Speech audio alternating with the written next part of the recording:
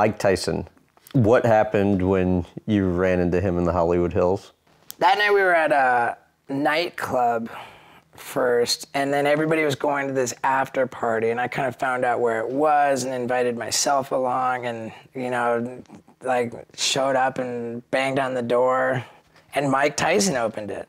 And I was like, hey, is it cool if I come in? And I remember he like swung his swung his fist like past me and like hit me in the back of the head, knocking me like, get in here, you know, like yeah, get in here. And then he's like, you got any Coke?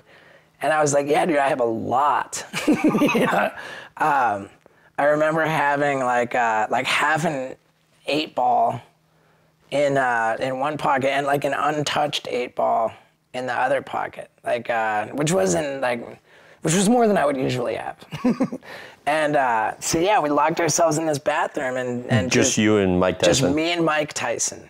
And the year was I believe 2005. And we went through all of it. Him smoking it. He took his cigarette. Like initially, I'd never seen anything like this, you know? Like he took a cigarette, asked me for a cigarette, and he rolled it back and forth between his fingers so that all the tobacco like fell out, and it just left like a hollow like cylinder of cigarette paper attached to the filter.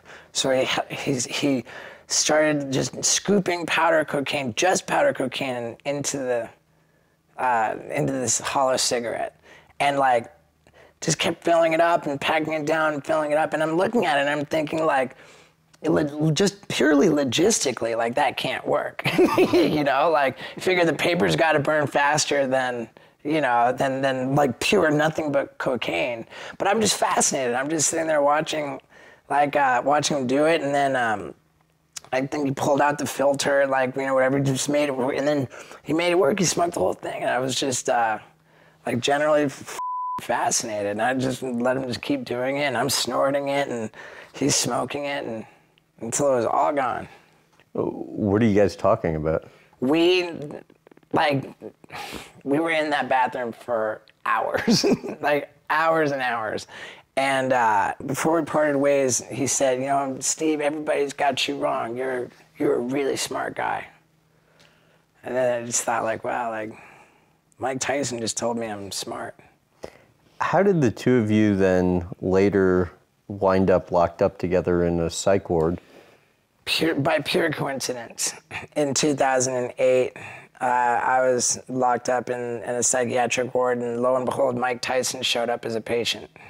And this time I pitched to him that I wanted to have him hold his fist out and me run into his fist with my face and try to give myself a black eye. And he politely declined. What did he say? He said, I don't want to hurt you, Steve.